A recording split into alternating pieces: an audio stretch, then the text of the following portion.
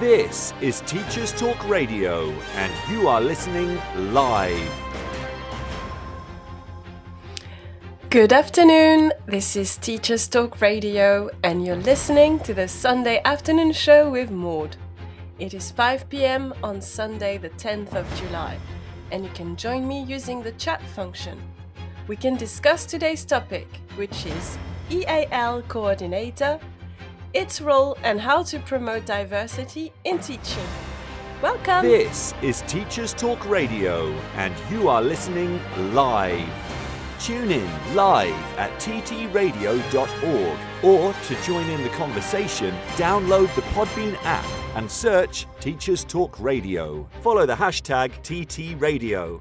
Tune in, talk it out with Teachers Talk Radio.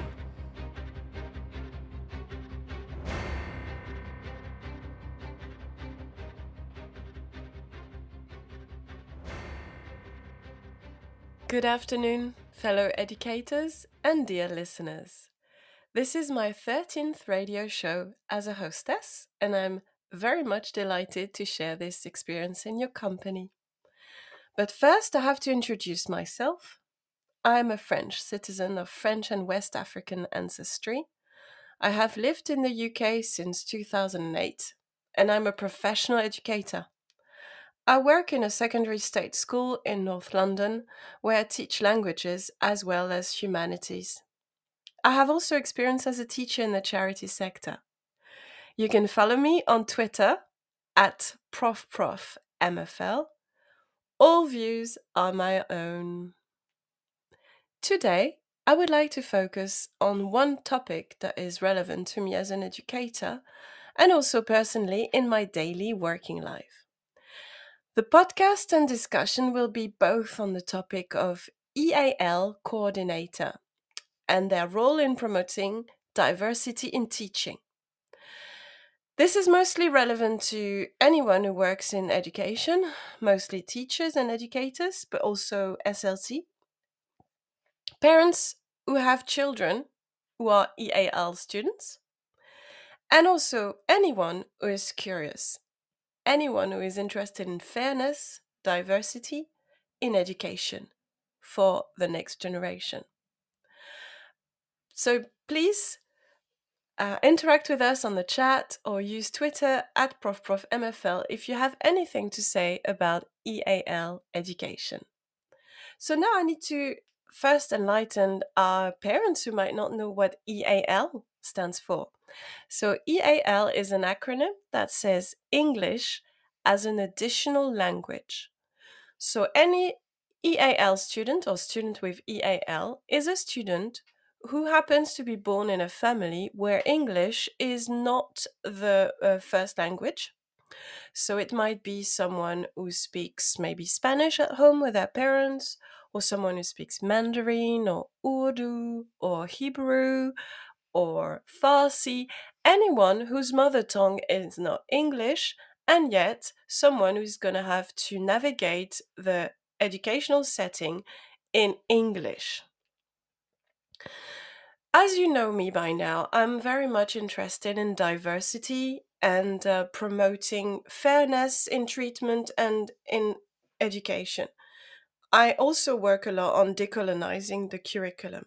So today I wanted to focus on EAL learning, so English as an additional learning, with that perspective of making EAL learning decolonized, which means a lot of things, but it definitely means that we need to promote everybody's culture and everybody's language, not just English.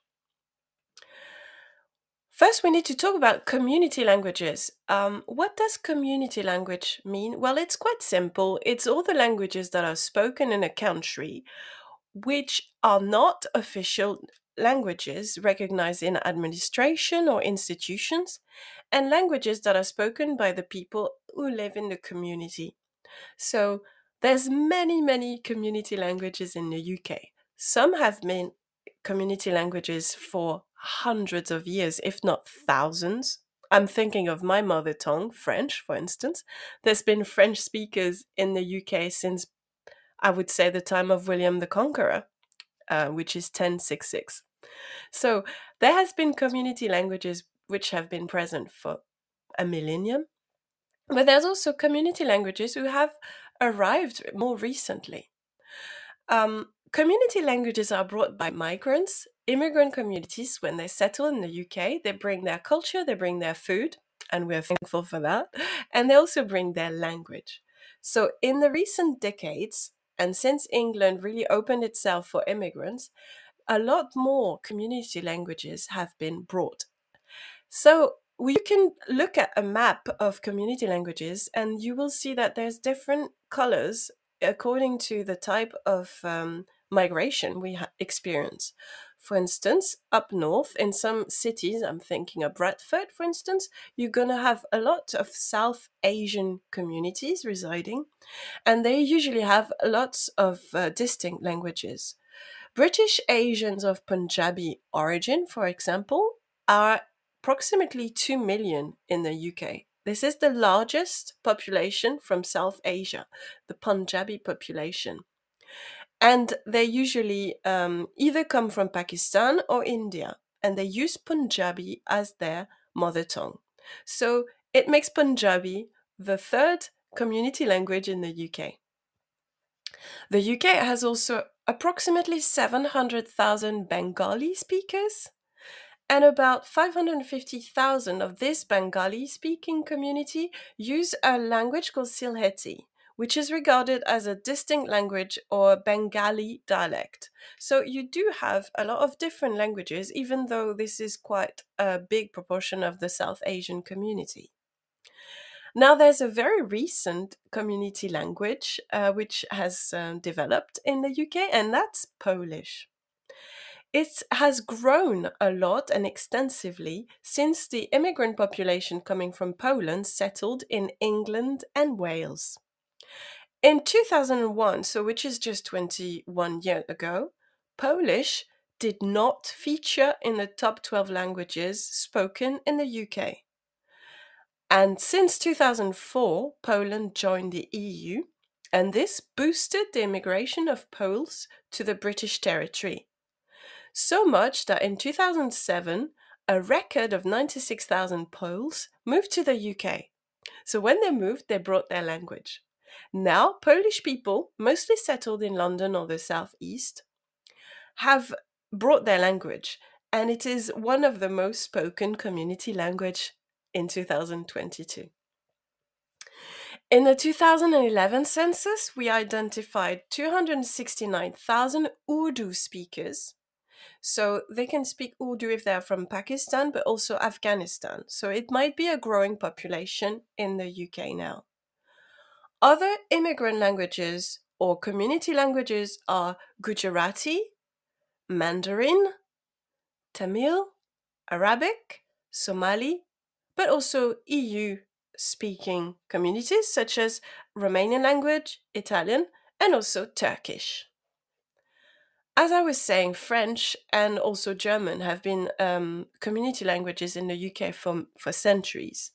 And it is interesting to think that also the renewal of the language has been brought up since the 17th century when the Huguenots settled in Soho and Spitalfields.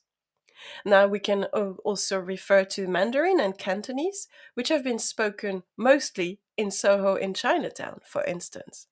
So community languages are derived from immigration and they are brought by the population who settle in the UK. Now, what does it do about education?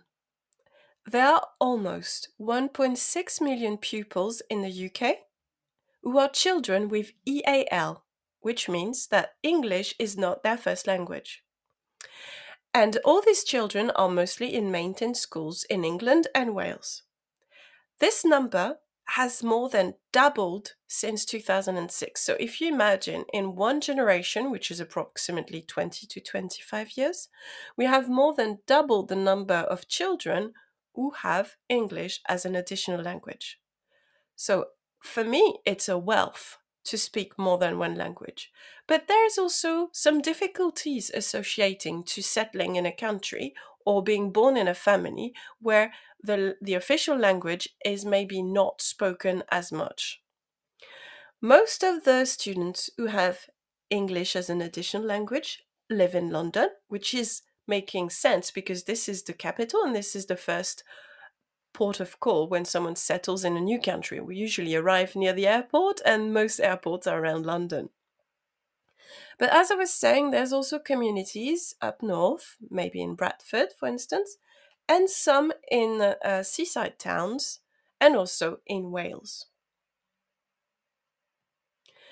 Now, you know that I've been working on decolonizing the curriculum. So today I want to bring that perspective in EAL teaching. But first I need to define what decolonizing the curriculum means.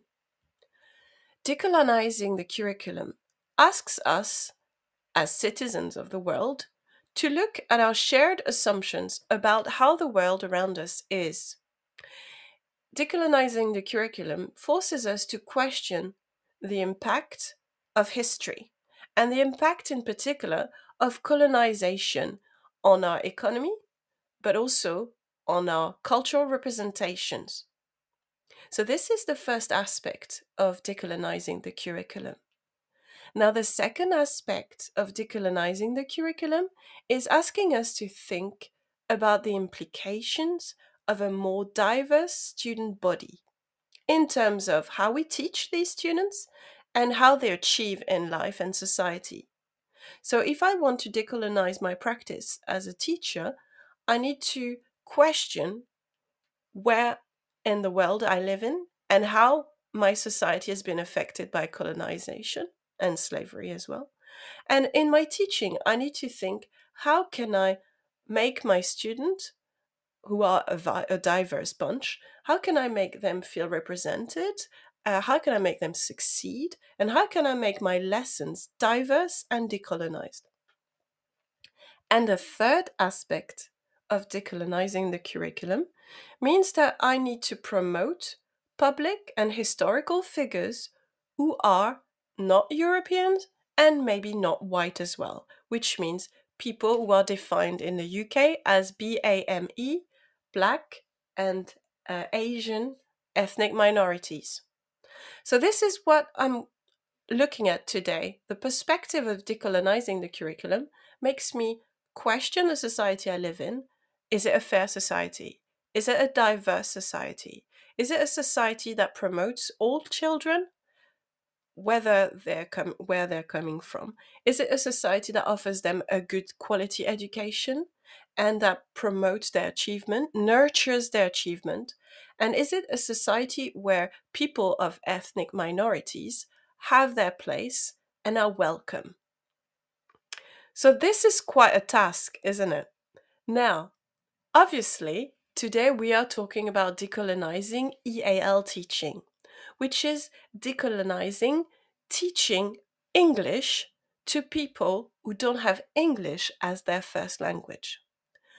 Now, your first remark might be, well, if we need to teach English to our students, we can't really bring anything about decolonizing because it's obviously a language that is the language that was used by people who did colonize. So if we teach English, we can't really decolonize that way.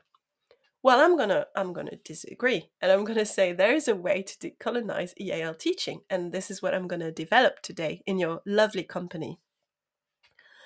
So what does decolonizing EAL teaching means then? Well, for me, it means understanding why people migrate in this world and being respectful of what they bring as migrants, understanding them, respecting them, and welcoming them. Decolonizing the EAL curriculum means understanding that there is powers at play and there is a hierarchy in language learning in our current globalized world. Decolonizing EAL learning and teaching means that I need to be aware of that hierarchy and I need to try and maybe shift some of it to make it more equal.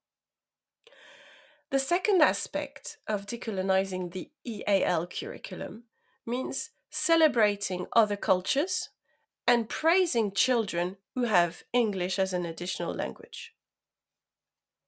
And this is what I think has been mostly done so far, but maybe not to the extent that has a virtual concrete impact on our local communities. And a third aspect about decolonizing the EAL curriculum means encouraging the contribution of immigrants and refugees and their descendants in the shaping of our society. So if I go back to the example of the Huguenots who came from France they were fleeing persecution started by Louis XIV. And this is a great example of actually a decolonized um, EAL teaching, because the Huguenots were welcome in the UK. They were given a chance to settle, and what they brought was welcome. Their food tradition, particularly their art craft. There were people who brought silverware and silk weaving and the fabric of clothing, whole industries, and this was welcomed in English society. So in my view, the Huguenots were definitely a success story of what assimilation and welcoming immigrants is. So this is what I would like us to think about. Are we offering that same warm welcome, empathetic and sympathetic welcome to all the migrants who come to the UK and all our students who do not have English as their mother tongue? So first, if we want to welcome our EAL students in our schools, we need to know who they are. And you would be surprised, but when we get a new student, it can be in the middle of the week, in the middle of term, and they're just literally dropped in our classroom. We barely have their names on the register sometimes because the Sims hasn't been uploaded. So it can be really hard to have the time and the means to welcome new students who come in the middle of the year. So this is why having an EAL coordinator is so important in a school. Obviously, if you do happen to work in the Hebrides in Scotland or in a town which has very, very low migration levels, you're not going to have an EAL coordinator. EAL stands for English as an Additional Language Coordinator. Saying that, I do think every school should just have a look at the local area they serve, and serve is an important word there. As a school, we need to serve our local community. So we need to make a list of the population around the school, and we need to know if there's EAL population who has English as an additional language. And if we do, I would say every school has a duty to have a designated EAL coordinator, someone who is going to be the person who welcomes people who do not speak English as a first language, giving them the opportunities and the means to get into the classroom and be welcome and feel safe in their new environment. So definitely the EAL coordinator is, to me, a very important person in the school. Now, the ELL coordinator is going to have to devise a series of options and maybe different timetable for that student who just arrives in a school. In my experience, I've had students who came from Afghanistan, for instance, and they had been crossing so many countries. And on their way from Afghanistan, they had learned German, they had learned a bit of Turkish, they had learned a bit of French, and then they just arrived in the UK, not speaking a word of English, having all this background of different languages.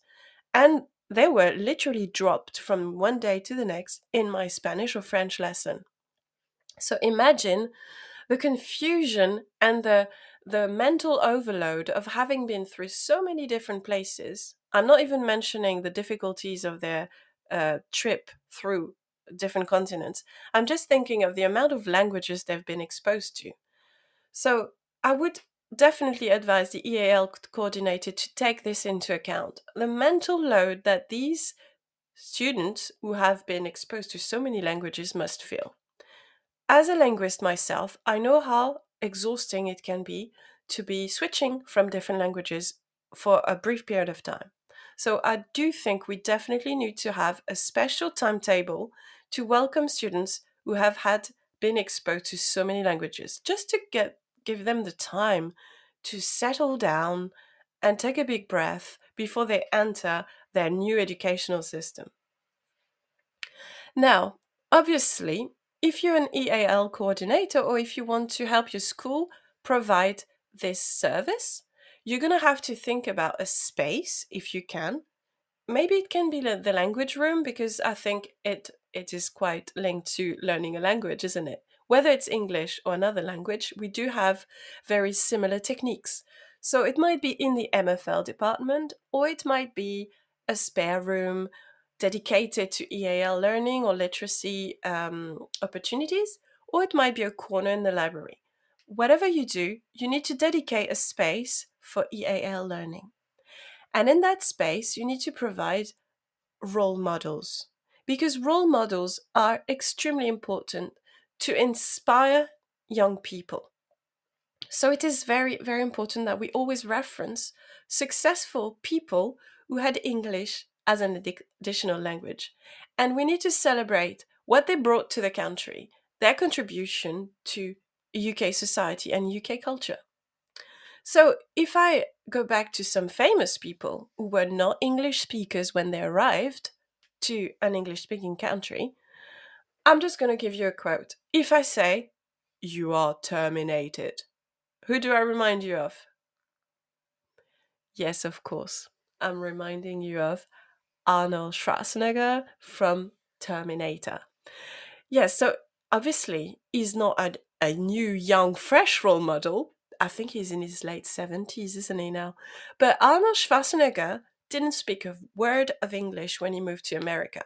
He came from Austria and he had quite a strong Austrian accent. And he's just arrived speaking German, and he started his career in America. So definitely he could be a role model, maybe not for the violent choice of movies he played in, but for just migrating, coming to a new country without mastering the language and giving it a good go and being really successful about it. And I chose Arnold Schwarzenegger because, I mean, he did look amazing in Terminator, but also he has he has a political career. And I think it's really important to show our students who come to the UK that they might just want to have a normal day job, but they might also want to change careers halfway through their life. And they might want to be interested in politics. Because I think we can all agree, in our current times, we need more diverse young people in politics. Now, another person, and I'm sure you've been watching the tennis at Wimbledon. So if you're into tennis, of course you're going to know the lovely Emma Raducanu. So Emma is the poster girl that everybody wants to have somewhere on the wall in their schools, because I mean, let's be honest, she's gorgeous, she's educated, she's successful, and she's sporty, and she looks wholesome, and she's a lovely girl role model. So Emma Raducanu is definitely someone you want to promote in your EAL classroom or your EAL corner. Emma has a Chinese mother. So Emma speaks Mandarin as a mother tongue. But Emma also has a Romanian father, so she speaks Romanian with her father. So she's trilingual, and English came as her third language when she went to school. So she's your perfect poster girl for English as an additional language learning. Now, there's another actress from America that I think most people believe to be American and born in America, but she isn't. And I chose her because she also comes from a country who's very dear to us, and it's Ukraine. Now, there's a very successful young American actress who's called Mila Kunis, and I mean, you might have seen her in the movie Bad Mom, quite a funny movie, by the way. So Mila Kunis was born in Ukraine, and her mother tongue is actually Russian and Ukrainian. So she's got two mother tongues already. But when she moved to America, she had to learn English at school. So she is a student with EAL. And now it might be a little bit for an older generation, but I think young people do love using memes on social media, and they've all seen memes with Jackie Chan. So Jackie Chan is one of the most successful Chinese actor ever. He's from Hong Kong, so he must have spoken Cantonese as his mother tongue, but he moved to the US and he learned English as an additional language. So these are four people you could have on a poster, or you could mention during an assembly, promoting people who came to a country without speaking the language and made their fortune and their success there. So we did mention when we talked about what decolonizing the EAL curriculum mean, we did mention questioning the society we live in, having a critical mind, questioning the status quo. So if we are interested in decolonizing EAL teaching and learning, we need to be aware of the powers that are at play. And there is something called language inequality that happens in most countries. Now, I've been researching this podcast, and I've been looking at representation of language inequality. And I found that some graphs have been used and devised with a pyramidal shape. So a pyramid puts something more important at the top and others less important at the base. And you won't be surprised to know that in some graphs I found online about languages, there is a hierarchy of languages where European languages are at the top, and then beneath, as if they were less important, there were regional languages, and then national languages, and then official languages, and then local vernacular dialects or languages. Now, this vision of a hierarchy of languages is very detrimental. This is why, for instance, we have a country, Ireland, where most people speak English as a mother tongue, whereas their own language has been forgotten. Now, this is an example I'll go back to at the end of this presentation, but Scotland has been working really hard, and Wales is very successful at promoting its official language, and it's not just English. And this is something we need to question. Colonization brought the destruction of languages. This is why in Ireland, most young people didn't speak any other language than the language of the colonizer, English. Now, we need to think back and we need to question this status quo. It is not fair to erase a language. We cannot condone this. And by teaching that language, by having every street sign in Wales translated with the English and the Welsh, we're trying to readjust that balance, to invert this pyramid so that people can actually speak the language of their ancestors. So this is something we need to have in mind as EAL coordinator or people working in schools with young people. We need to welcome their language and consider it just as important as English, the language they need to learn to be able to interact with us in society. Now, I'm going to recommend you to do some reading. I know summer is approaching. You might want to have some books to take with you in your suitcase, or if you prefer, on your Kindle. There is a book that I highly recommend for any linguist who is interested in fairness, diversity, and the universal aspect of education. I'm hoping I'm not going to butcher the pronunciation of the word. However, my knowledge of Swahili is pretty low. So the writer from Kenya, Ngugi wa Thiong'o, has written a book in the 90s, in 1983 to be exact, entitled Decolonizing the Mind, the Politics of Language in African Literature.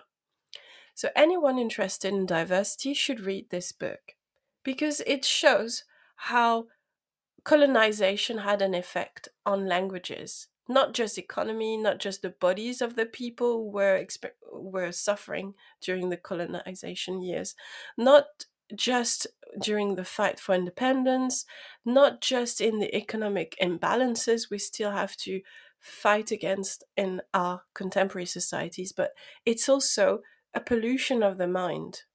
The colonized mind is the mind that will always value the language of the colonizer more than the language of the colonized. So, if we value education and culture, we need to value all languages and we need to give them all their share time, and we need to provide our students with the means to learn to speak perfect English, but also to speak and write their mother tongue. Now, I've started reading this other book that Ngugi wa Thiong'o published just a few years back now, so it's quite a recent book. And it's his account of when he was imprisoned for being a writer, a published writer.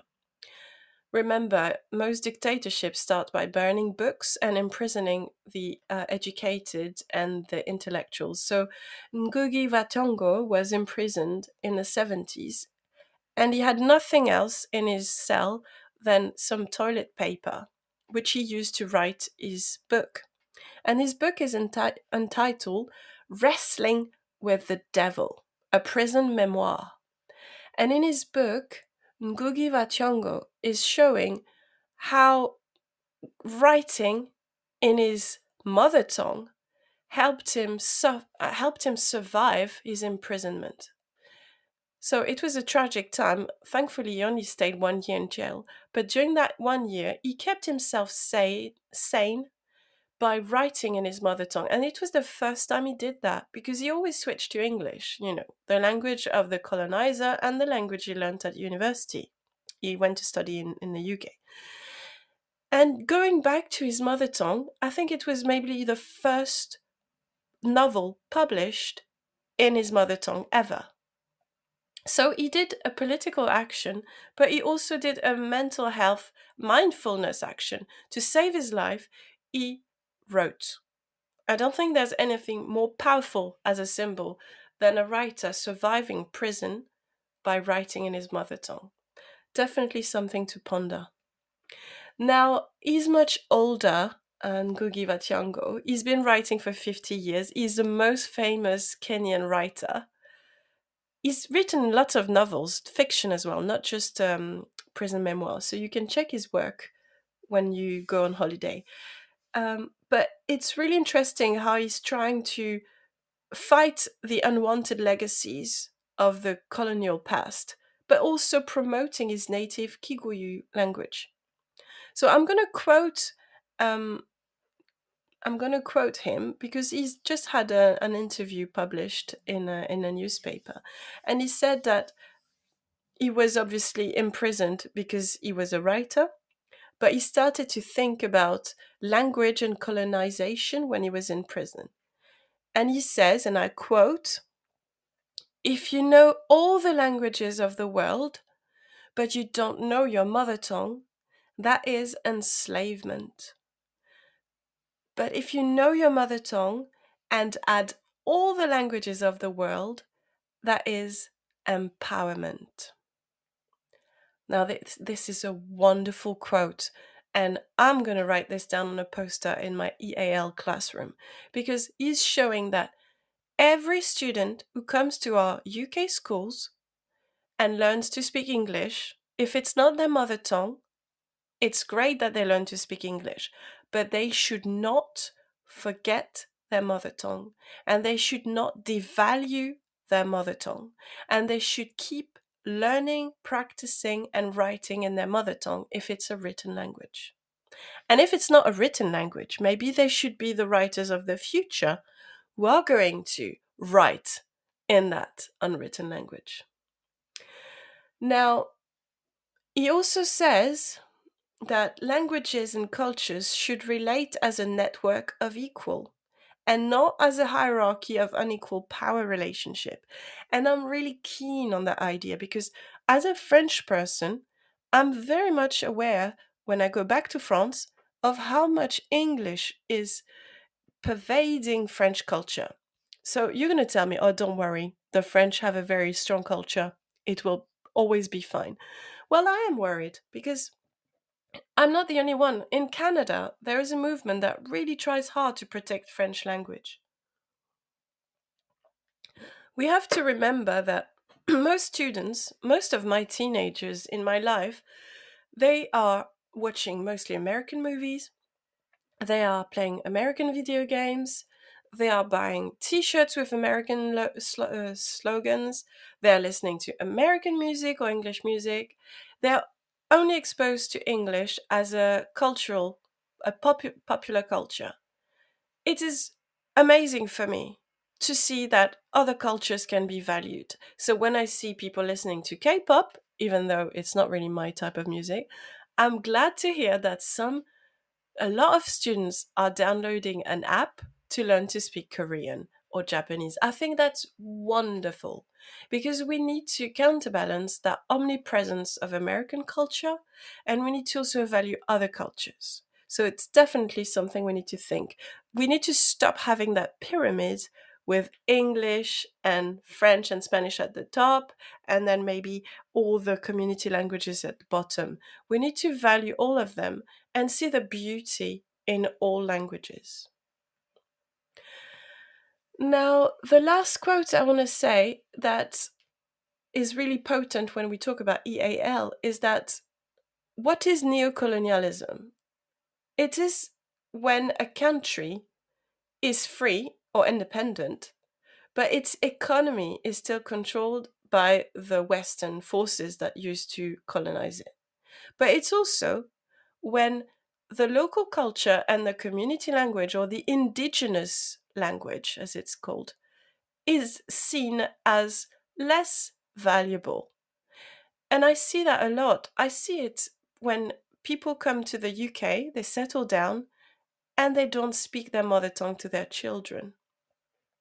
So it might be people who come from the third world country or low income countries as we call them, but it might also be people coming from other EU countries. I do have friends who come from Denmark, which is definitely a high income country, and they don't speak Danish to their children. And to me, it's like it's almost depriving them of half of who they are. And I think it's really, really sad that we're not promoting learning their mother tongue. I have devised a simple method to encourage people to consider decolonizing the curriculum, and it's called the elastic band method. Because I'm really keen on people understanding that I don't want people to stop learning about Shakespeare or reading Dostoevsky or Proust or Victor Hugo. I don't want people to stop reading the classics. I don't want people to stop reading the beautiful works of art that were written by white middle class European men over the last 600 years. This is not what I want. As someone who promotes decolonizing the curriculum, I want to pull at that elastic band so that we learn and stretch our students more. I want them to read Shakespeare, but I also want them to read a playwright from Kenya or a playwright from South Africa or a playwright from Cuba. I want them to stretch themselves so that they cover the curriculum of the past, which is valuable and enriching, and then reach out to the diverse, multinational, international, cosmopolitan, open minded, and intersectional curriculum. So, this is my elastic band theory, and I want indigenous languages to be learnt, written, and spoken, as well as international languages. I want to broaden the mind of our students. So, you're going to stop me and say, well, I'm sorry, I might be an EAL coordinator, but I only see my students who are EAL once a week for an hour, and we need to teach them about English grammar, and I don't have time for anything else. And I completely understand this. I know we keep giving more tasks to do to teachers, from marking to filling reports to ticking boxes. I'm very much aware of this. However, I do believe that when we teach grammar, we can do it in a diverse way. So, what are the EAL challenges? Well, if your student comes from Afghanistan and just arrives, or if your student comes from Brazil and just arrived, they might have some knowledge of English gathered from movies, or they might have studied English as a second language in their former country. Whatever situation they're in, they need to learn to speak and write formal English, because this is the basics for every child in the UK. But we also need to foster and encourage a sense of belonging to this new school. And we need to also teach them about understanding code switching. We don't want our students to just talk like they've been watching a soap, an American soap, and use awesome or terms that are not the formal English they need for their speaking exams, for instance. Or if we let them learn these words, we need to tell them when to use them so that they can code switch efficiently. And furthermore, we need our students to fit in the educational UK system because we need them to feel safe. But what are the risks when we just focus on teaching them grammar very quickly in an hour every week? The risks is that first, our students are only going to speak their mother tongue with their mother or their father or cousin or aunt, but they're never going to learn to write it, particularly if your EAL students come in primary school. And the other risk is that they might have and develop a feeling of alienation. It's really hard, and I say that as a foreigner. When you come to a country and you live in that country, sometimes you have ideas or memories that pop into your head and you want to share it with the people around you. But you realize, oh, nobody knows this because I'm with people who don't speak my mother tongue. And I guess it's even worse if you're a refugee and you're escaping war, famine, global warming, or a disaster zone, because you might come on your own without any family left. So all that, the private jokes you had in your family or the memories of friends and neighbors, they might be all gone. So imagine how you feel when you want to share these inside jokes or private jokes and no one can understand them because nobody speaks your language or nobody knows the pun or understands it. It's very alienating and it's very lonely. So, as an EAL coordinator, this is another risk we need to take into account because our students might suffer from mental health issues that are maybe even worse because they feel lonely and disconnected because they can't speak their mother tongue or they think they shouldn't. Now, the other risk is losing one's cultural heritage because if you embrace American culture, if you go and settle in America, or if you embrace English culture so totally and so unrestrictedly, you might just forget about your own culture and you might just forget your own language. This is a very big risk for our migrant communities settling in. And it comes as many ways, but one of the most obvious ways is giving up on one's own language. And I see it all the time because I do meet people who are French and live in the UK. And I see them starting with good intentions. And then as the years go by, their children don't speak French anymore. They only watch English news. They only care about English traditions. And then the children just forget the little bits of language they had learned when they were babies. So when we are EAL coordinators, we need to give English knowledge, literacy, but we also need to protect this culture and this mother tongue that is so important. So with this in mind, I'm going to advise you to do some changes in your practice.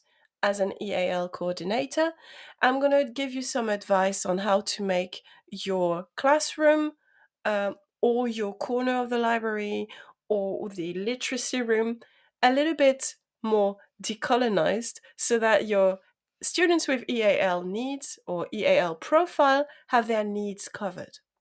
And I'm going to do this after the news. So stay tuned, dear listeners.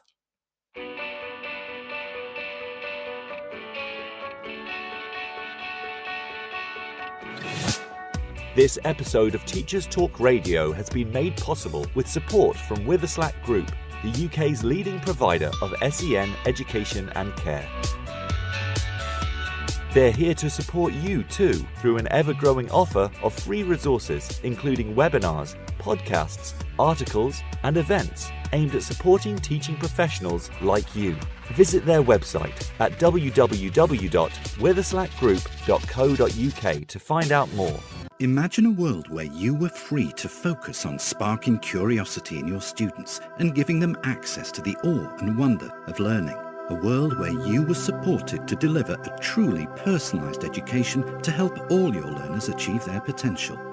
No need to imagine it, because that's exactly what the Oxford Smart Curriculum Service delivers. Seamlessly integrating curriculum, resources, assessment, next steps and professional development, every component of Oxford Smart is connected and working to provide you with a uniquely coherent and responsive service that empowers you and your students with transformational effect. The Oxford Smart Curriculum Service. When everything connects, anything is possible. If you have a passion for education and a talent for teaching and learning, the Witherslack Group want to hear from you. Join them as they open an incredible new school in Essex and be a founding teacher of English, maths, science or primary, with multiple leadership opportunities available too. As Teachers Talk Radio partners, we know how much they care about the well-being of staff, and their offer to you will be superb. To find out more and apply for a role, visit www.witherslackgroup.co.uk/careers.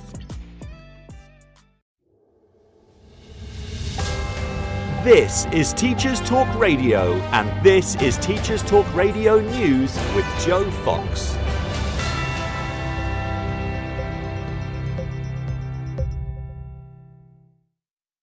After a week of political turmoil, the weekend news focuses on positive summer news as schools begin to look towards breaking up for the summer. In Bedfordshire, a school trust has opened a wellbeing garden. The Bedfordshire Schools Trust opened the garden as part of its 5th anniversary celebrations. During the pandemic, the Trust had pledged to fund and create areas within all its schools and nurseries where staff could relax and take some time for themselves. The first garden was opened at the Estonbury Academy. In Hammersmith and Fulham, pupils have joined forces to make the local area cleaner and greener. Students from a range of schools and those pupils in Year 4 and Year 5 met up as part of the Mudlarks project and presented on themes based around the environment and ecology. Topics included reducing the use of plastic at school, clearing up litter from the Grand Union Canal, and improving recycling rates. The Mudlarks project teaches children about water ecology, pollution, art and music, alongside environmental research and scientific investigation. In Portsmouth, hundreds of children across the city are set for a summer of fun learning as they take part in a summer reading challenge. The national initiative, which promotes the benefits of children aged 4 to 11 reading for pleasure during the school holidays, is supported by the City Council. To complete the challenge, children simply need to borrow and read 6 or more library books over the summer. The challenge recognises reading in all its forms, including books of any size, graphic novels, poetry, picture books and audio books. The theme of this year's reading challenge is Gadgeteers and is designed to help children discover the world of science and innovation in their everyday lives. A National Youth Summit has been called to offer young people the chance to explore radical solutions to the big topics of the day, from job security and mental health to climate action and ethical working. Funded by the Cooperative Bank and in partnership with Trade Body Cooperatives UK, alongside the group's charity, the National Youth Summit will bring together hundreds of young people and organisations from across the UK. Standard Bank in Africa is empowering Africa through education. saying investing in developing the continent's education is crucial to drive sustainable and inclusive economic growth. Given the growth in the continent's population and the socio-economic challenges made worse by the pandemic, education systems must be strengthened to facilitate development. The bank will support projects in areas such as early childhood development, technical education, and higher education. This has been your Teachers Talk Radio Weekend News with Joe Fox. Thank you for listening to the news, dear listeners, and we are back to chat about what can we do as EAL coordinator if we want to have a classroom or a corner of the library or an office that is nurturing and offers the best experience for our students with EAL. EAL stands as an acronym for English as an Additional Language. So any students you have who was born in a different country or maybe born in the UK but has parents who talk to him or her with a different language. It could be Spanish, French, Hebrew, Russian, Ukrainian, Polish, Urdu, Farsi, Mandarin, Cantonese, any language you can think of. So in a perfect decolonized EAL classroom, corner or classroom, you would have first, make sure you have a big map, world map on one wall. And then you ask every student you have to add a pin. You could add a little flag with their name on or a little post-it, but just a pin would be fine.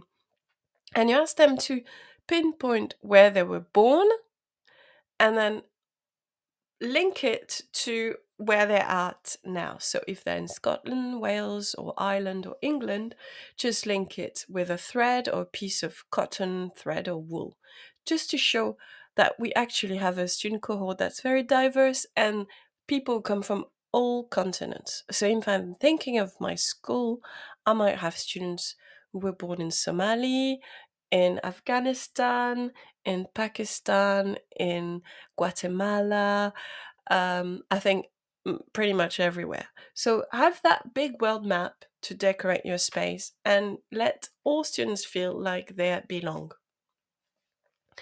Another thing you could potentially put on the wall is a poster for each student you have and each culture they're from. So it might be a Vietnamese student, so it would be fun to ask that student to choose a poster from their country. I'm not thinking something particularly educational. It might be just a poster advertising a very common food that's eaten in their country. So if I'm thinking of France, it might be a petit beurre biscuit. If I'm thinking about my father's country, French speaking Guinea Conakry, it might be fufu, the type of carbs that people eat. Anything that your student likes to eat, ask him to show you a poster online and you print it on A3 paper and then you put it up. Another thing would be to have traditional artifacts from the countries your students are from. If you're lucky that they have brought some, that's perfect. If not, I'm sure we can ask around. You'd be surprised when you send a staff email and say, oh, anyone has something from Ghana or from Syria, and you might be surprised some colleagues of yours have been there on a holiday and they can bring it to your classroom. Fabrics are great. I use fabrics a lot in my classroom because it brings up some kind of warmth and homey feeling, and also it looks beautiful, it's cheap, and it makes your classroom sparkle with colors. Another thing obviously would have to have a flag of each nationality your students have in the hall, for instance. I think in my school we would have more than 80 flags minimum. I can understand that in some other areas of the country, you might just have maybe a Welsh flag and a Scottish flag and an Irish flag, and that's it. But that's it. Celebrate the diversity of your student cohort. And if it's only 3 flags, just give them a great space to be broadcast from.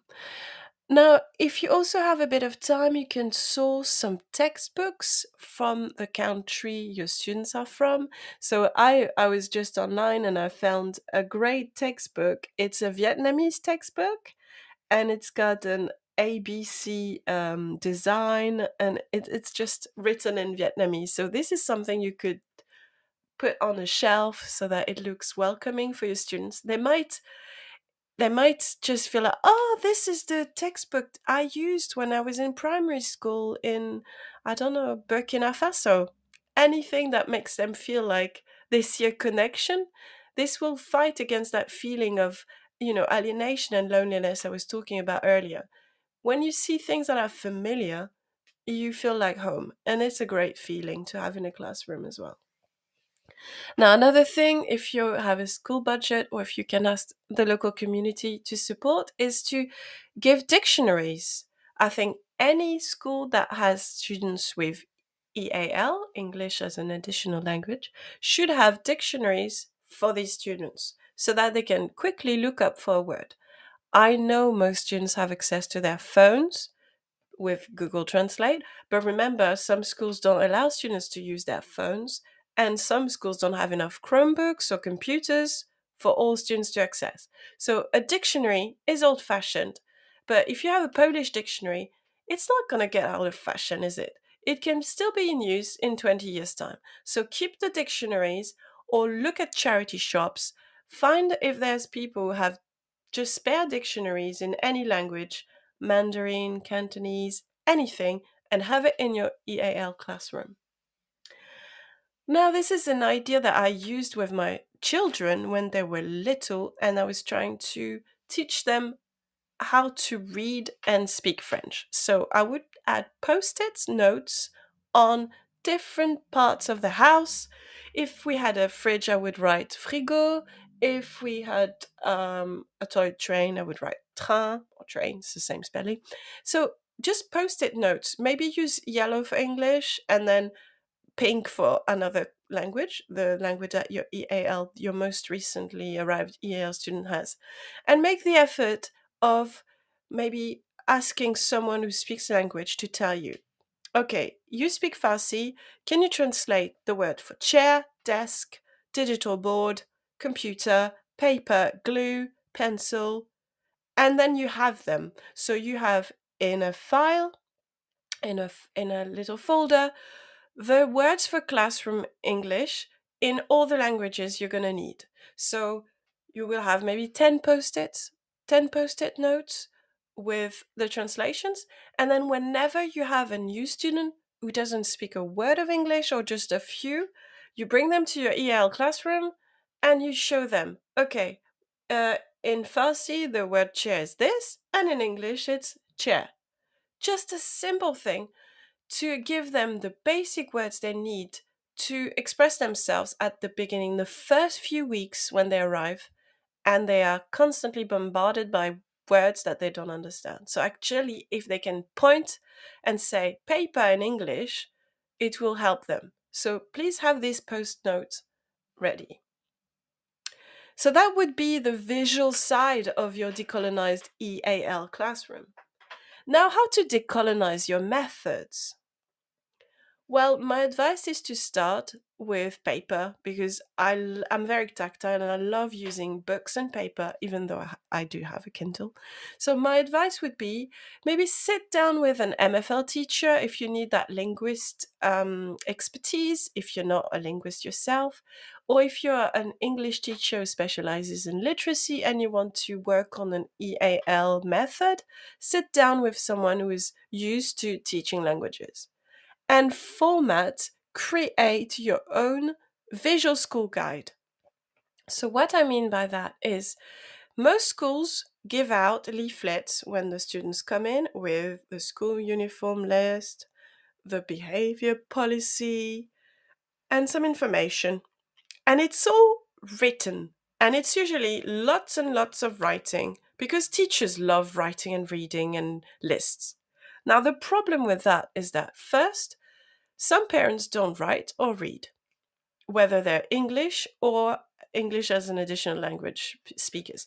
So some people do have visual impairments, which makes reading difficult. And also, it's a lot of reading to digest. My advice is to have a very simple visual school guide with almost no writing. So that's quite a challenge, isn't it? Now imagine you go back to a nursery school. I did work in a nursery and I use a lot of techniques that I used with my 2-year-old or my 3-year-old with older learners who happen to be learning a new language.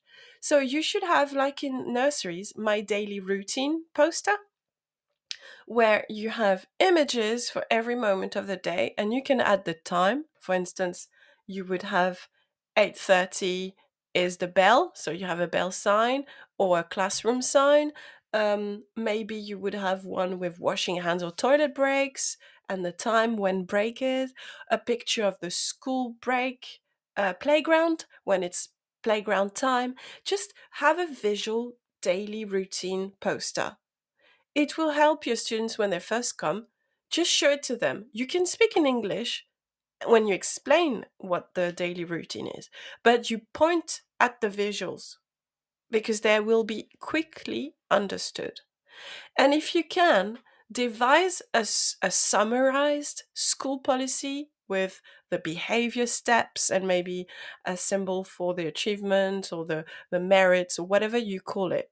We all share the same. We always give positives and negatives points, don't we? So have a school policy in a visual form so that you can give it to parents who don't speak English very well or are struggling with English, and you can give it to your students with EAL. Now, another thing you could do if you really want to work on having a welcoming, inclusive schools for your students with EAL is to ask local community native speakers to come to your school one day. It can be during a day when there's no students if you don't want to have to worry about DBS checks. So ask for an Urdu speaker, a Polish speaker, Ukrainian speaker, Farsi speaker, French, Portuguese, any language you think of or you need according to your community. Ask them to read the school policy, the behavior one, I would say that's the most important one maybe. Ask them to read it to you and record them. Ask them maybe to read a summarized version of the school ethos leaflet and ask them to describe the normal school routine or the normal day, such as we come to school at 8:20, we go to class at 8:30, we have the break at 10. Just ask them to read it in their normal language, record it. You don't need to have a great setup. You don't need a special mic. You can use your laptop, and one website I don't own shares of, but I really recommend is Vocaroo. So if you use this, you can have a whole library, a recorded library of your school rules and your school description in every language you need. And then next time you welcome a student who arrives straight from, I don't know, Patagonia and only speaks Quechua. I'm a bit extreme, but let's say he speaks or she speaks Quechua and Spanish. You just go on your music library or your recording library, press play, and the local person you asked before to read it in Spanish will just present this for them. And it's recorded and it stays there in your files on your computer. Now, if you want to really celebrate your students' background and their mother tongue. It can be a father tongue, by the way, but the most common one is mother tongue. I don't want to be divisive. So the language spoken at home. Make sure there are provision for students who have another language so that they can do their GCSE in another language. So I know that there's only AQA and EdXL that provides GCSE in languages. And AQA is a charity.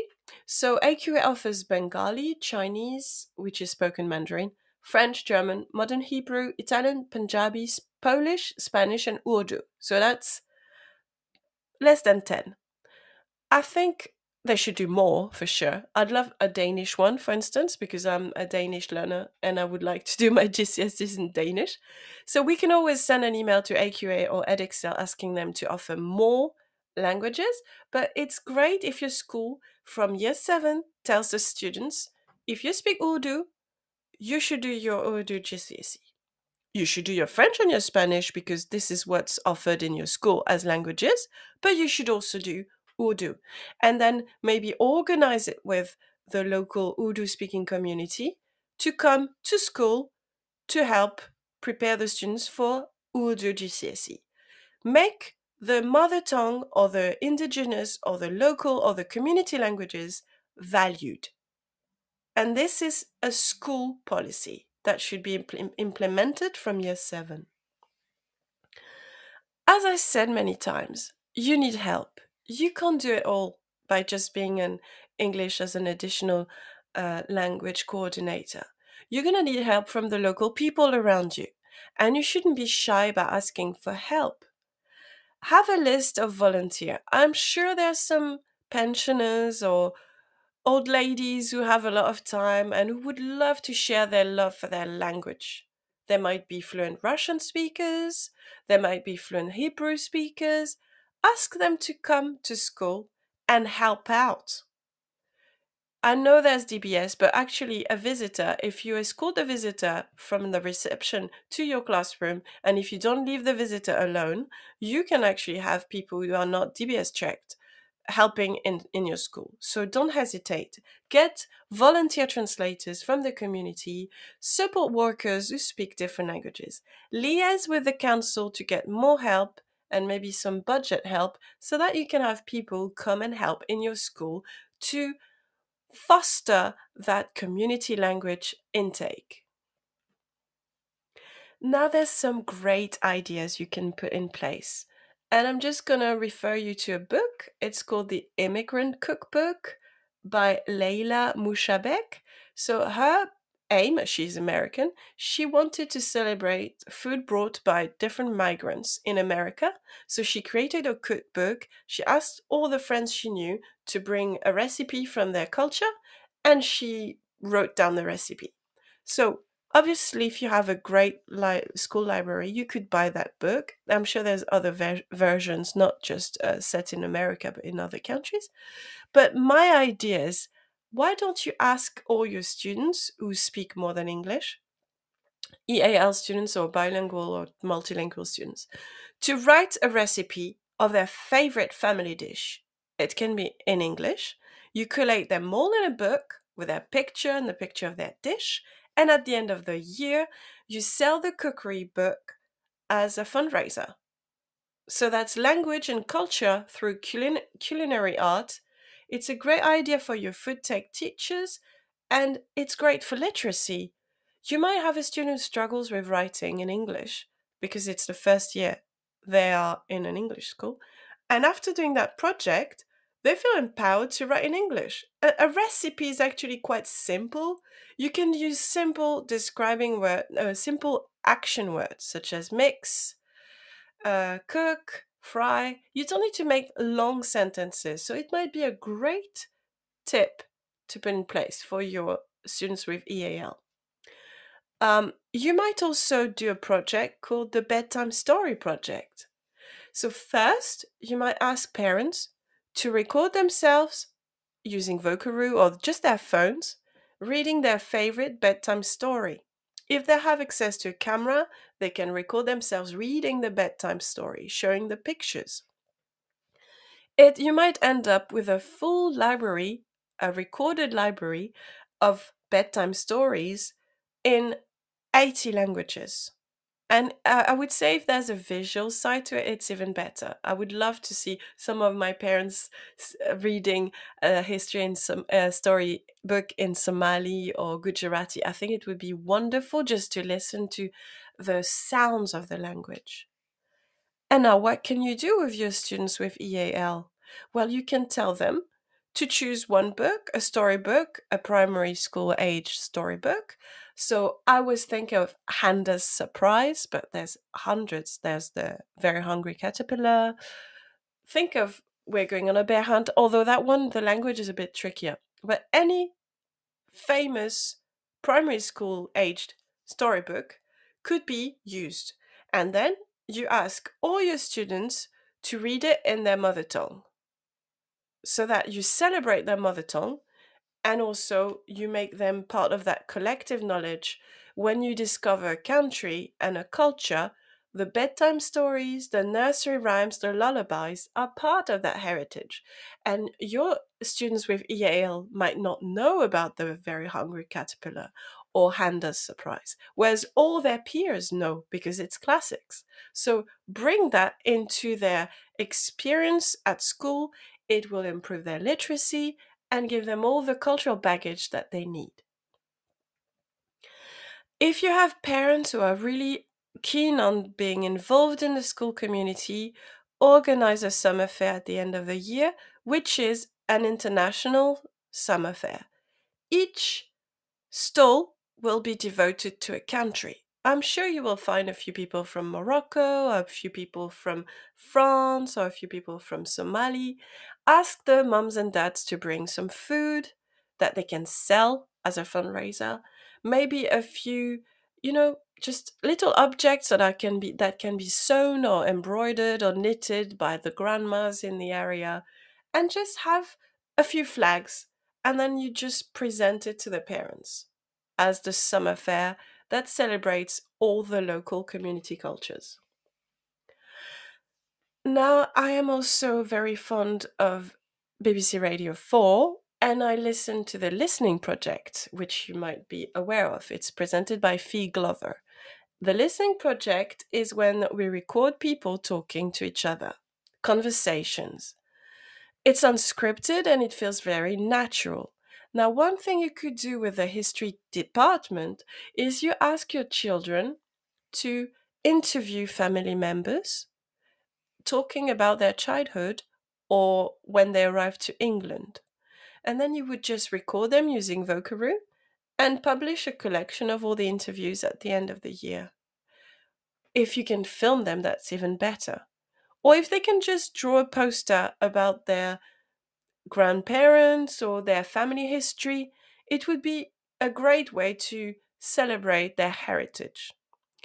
Now, that listening project or that recording project is really important, but be prepared in case you have students who have lost family members. You need to also give them the option to interview other members of their community, just in case, because you don't want to make them relieve trauma if they have absolutely no one in their family. I'm thinking also of fostered children or adopted children. So this is definitely something you can put in place with the history department or the English department, but you need to really know your students as well. Now, there is something I want to preach about because I'm very much involved with it, and this is the Saturday morning schools. I do happen to work for a charity school, which is a member of the FLAM network. It's a network of French Saturday morning school or after school clubs that gets support, sometimes financial, but mostly guidance from the AEFE, which is the Agence pour l'enseignement du français à l'étranger. So this little network of French schools offers tuitions and immersion for French speakers who live in any other countries in the world.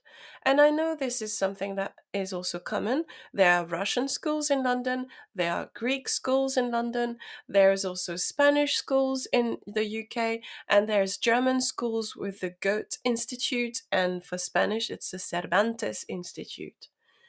You'd be surprised to see how many Saturday morning schools there are in the world. You just need 2 or 3 parents who want to promote their language and their mother tongue and their culture to set up a language school on a Saturday morning. So my advice is try and reach out to these schools. Try and make them connect with your school, do events together, or you might also doing something that's really interesting if you have budget issues. It's getting extra income for your school or extra fundraising. Letting your school building or your classrooms for language schools is a good way to bring some extra needed cash, but also allows these little community language schools to flourish, and they will be connected to your local community of students. Another thing you could do is also contact embassies and invite speakers. If you have a very big, strong Polish community in your local area, why not contact the Polish embassy and ask them if they could have connections or networks to share with you, contacts. You could have a writer from Poland visiting the embassy and then maybe coming to your school to present their books. Don't hesitate to reach out and ask for help or guidance. You might be surprised by all the help you'll get. There is also extra funding offered by many associations and charities and institutions. For instance, there is such a thing as the British Spanish Society, which is an independent UK registered charity, which offers scholarship awards for students. So have a look around and tell your students. And if there's a contest or just a prize offered, you can just mention it to your students and encourage them to apply. Now we are getting to the last part of this podcast where I'm going to talk about extra resources, and I'm going to give you an essay proposition in case you really want to think more about EAL teaching. First, we need to focus on giving the correct English vocabulary to our students who are learning English. I did mention code switching earlier, the ability to know when you can use slang or formal depending on your audience and whom you're interacting with. It is really important to teach our students formal English because they will need it to get a job, but it is also important to teach them when they can use formal English and when they're free not to. So teaching diverse English is important. I'm going to refer to a website that should be one of your bookmarked websites if you happen to teach English, and it is Writing with Color. So https://writingwithcolor.tumblr.com/. So Writing with Color is an amazing website with resources on how to write with a thinking on racial, ethnic, and religious diversity. So it's very useful for anyone who wants to work on creative writing and give critical tools for the students to be able to know when they should use words and when they should avoid them. There is a lot about eye shape, about skin tones, about hair, about lots of terms that are considered sometimes offensive. So it's really important our students are given the right tools to be able to learn English and the subtleties of the language. Another way we can celebrate diversity in visuals, and it's another website I really sincerely advise you to check. It's Angelica Das website. Angelica Das is a Brazilian photographer, and she started a project called the Humanae Project, where she takes pictures of people and then finds a background which matches their exact skin tone. So check it out. It's called Angelica Das, DASS, and it's the Humanae Project. This is something that looks amazing on any school corridor wall. It's a poster we should all have somewhere. People's skin tones and the diversity of skin color is wonderful. She's Brazilian, so there is definitely a lot of diverse skin tone colors in Brazil, and she did that beautiful project photographing the beauty of people's skin color from babies to elderly. And another book I really recommend for you to buy and purchase and exhibit in your school library or your decolonized EAL classroom. It's a book that was published by Mihaela Norok, and Mihaela is Romanian, so she's a photographer from Bucharest. She's in her 30s, and she started photographing women all over the world, from India to Africa to South America. And Mihaela decided to photograph beautiful women, but her beautiful women are not fitting a normal Caucasian beauty standard. They are women of every shape, every color, every age. There's the youngest one might be in toddlers, and the oldest one might be in their 90s. And they're all beautiful women. It's a very diverse, inclusive book she published, and it's called The Atlas of Beauty. There's a website, theatlasofbeauty.com. It's a wonderful tool to encourage diversity, celebrate people who are migrants, people who are refugees, people who have different ethnicities, ancestry. It's a wonderful piece of work. Now, if you want to think about the UK as a country and as an institution, I should say, as countries, because it's made out of 4 countries, we need to talk about devolution. I don't have time to talk about devolution today, but I just wanted to just plant the seed. So when we talk about EAL with English as an additional language, we need to think about what we did in the UK over the past 300 years. And the fact that we tried to erase national languages such as Gaelic, and it's really important that we think about that because it has an impact. Most Irish people do not speak their own mother tongue. It was taken away from them. So I think it's really important to celebrate schools that are trying to bring the mother tongue back to life. So I wouldn't attempt to pronounce it, but there's a website, Gaelodiach. I'm butchering the sound, I'm sure. It's GAELOIDEACHAS, and it's a school in Ireland that's promoting the Irish language. So definitely something you might want to have a think about. The fact that we promoted English as a colonizing language, but now we need to look back and think we need to stop that hierarchy of languages. We need to promote languages because remember that wonderful quote.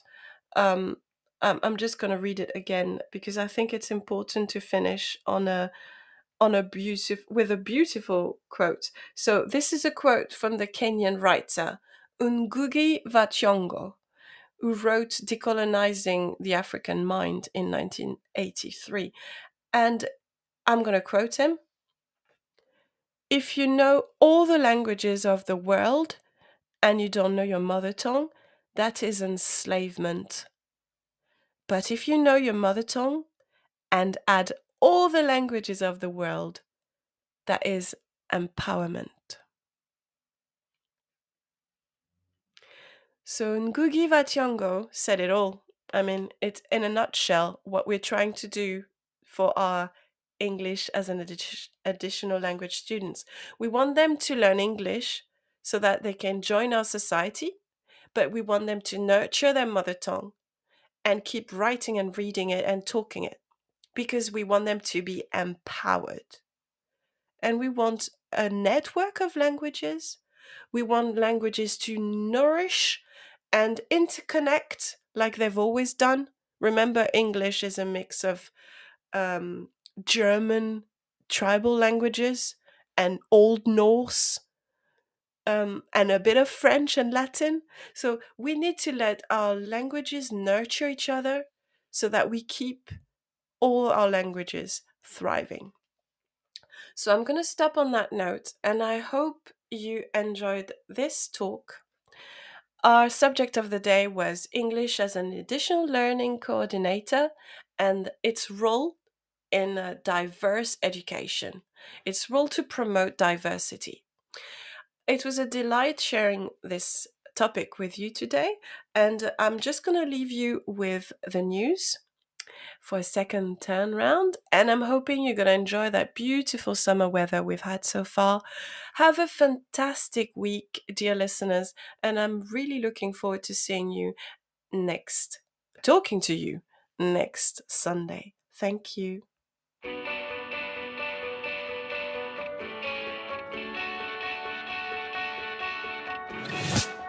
This episode of Teachers Talk Radio has been made possible with support from Witherslack Group, the UK's leading provider of SEN education and care. They're here to support you too through an ever-growing offer of free resources, including webinars, podcasts, articles and events aimed at supporting teaching professionals like you. Visit their website at www.witherslackgroup.co.uk to find out more. Imagine a world where you were free to focus on sparking curiosity in your students and giving them access to the awe and wonder of learning. A world where you were supported to deliver a truly personalised education to help all your learners achieve their potential. No need to imagine it, because that's exactly what the Oxford Smart Curriculum Service delivers. Seamlessly integrating curriculum, resources, assessment, next steps and professional development, every component of Oxford Smart is connected and working to provide you with a uniquely coherent and responsive service that empowers you and your students with transformational effect. The Oxford Smart Curriculum Service. When everything connects, anything is possible. If you have a passion for education and a talent for teaching and learning, the Witherslack Group want to hear from you. Join them as they open an incredible new school in Essex and be a founding teacher of English, maths, science or primary, with multiple leadership opportunities available too. As Teachers Talk Radio partners, we know how much they care about the well-being of staff, and their offer to you will be superb. To find out more and apply for a role, visit www.witherslackgroup.co.uk/careers.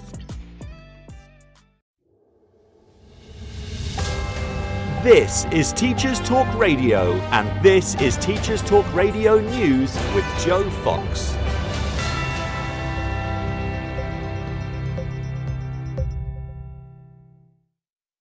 After a week of political turmoil, the weekend news focuses on positive summer news as schools begin to look towards breaking up for the summer.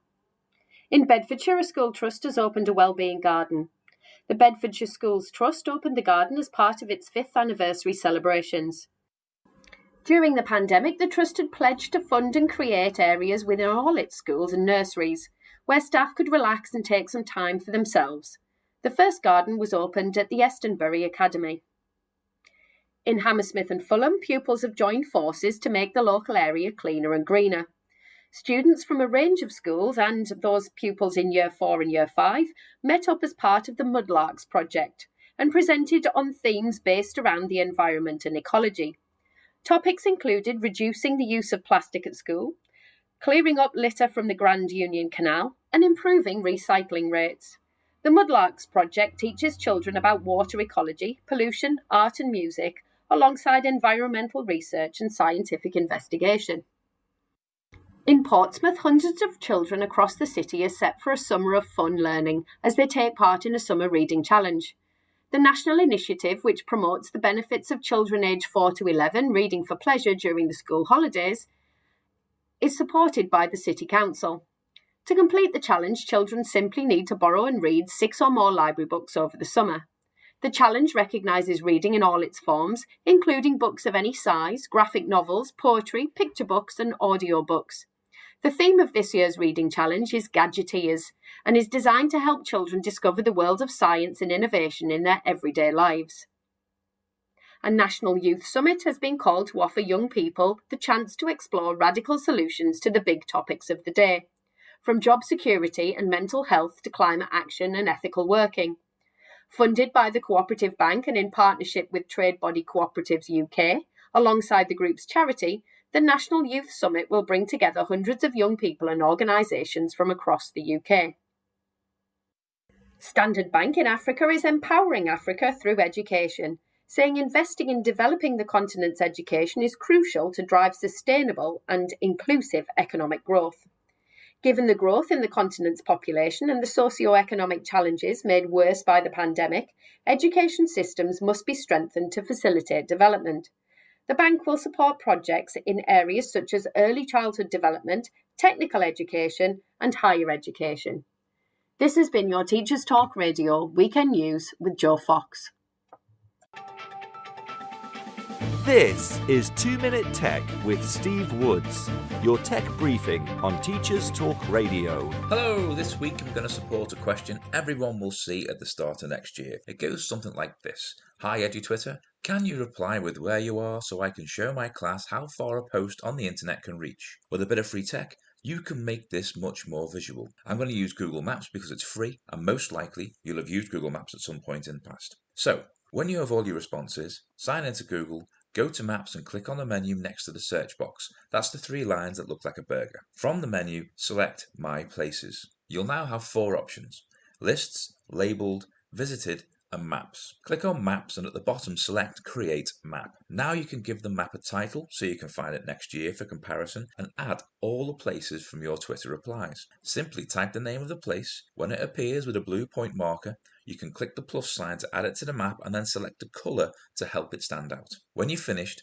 all the places will be saved and you can access the map by following the first few steps: Menu, My Places, Maps. There are loads of other great tools to use also. Measure the distance from your school to those places, hit preview and go into the view only mode. Here you can select a place and you're treated to a short bio and an image of the area. So next time you're looking to bring a lesson to life, why not try using maps to help pupils see where places are in the world? Do you have any top tips for mapping? Why not get in touch at TT Radio 2022? Follow us and tell us what you want to know about tech. I'm Steve Woods and that was 2 Minute Tech. This is Teachers Talk Radio, and you are listening live.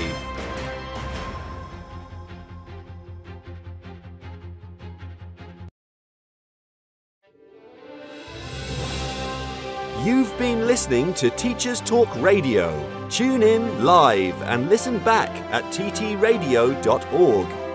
We look forward to hearing from you next time on Teachers Talk Radio.